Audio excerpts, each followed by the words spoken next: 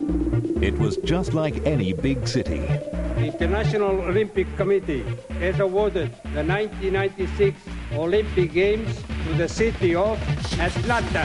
Now there's no looking back. 4 billion people, the most watched show ever in the world. No pressure.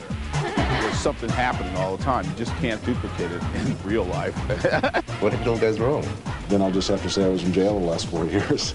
The greatest show on earth captures an Olympic city in the making, tomorrow at 10 on BBC One.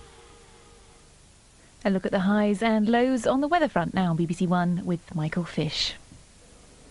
Good evening to you. Perhaps I should start with a rendition of we're having a heat wave, a tropical heat wave, because that's the way it's going to be, I think, in the next few days, as that high pressure pulls away eastwards and eventually the winds come around from the south or the southeast, so introducing ever-increasing temperatures.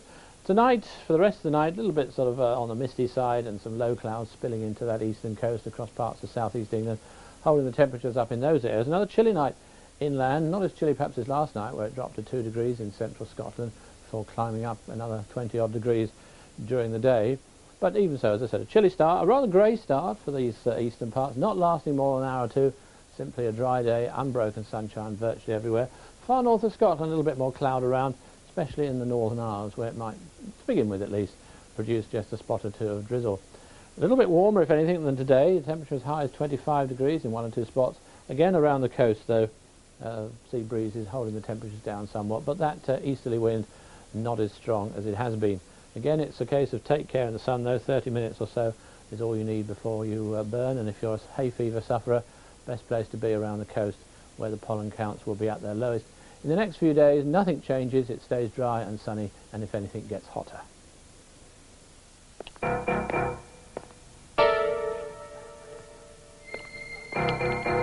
The game in the next 30 seconds is to guess which one of these houses have people at home and which ones don't.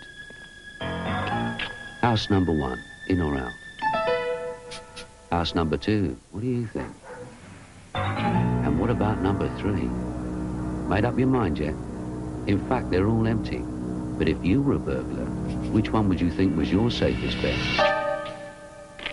If you want to keep them out, make them think you're in. Crime. Together, we'll crack it. That was a public information film. And that brings Wednesday evening to a close here on BBC One. If you're a night owl, then don't forget BBC Radio is there to keep you company. That's Radios 1 and 2, Radio 3, BBC World Service on Radio 4, and of course Radio 5 Live. But from all of us here on BBC One, a very good night. Good night.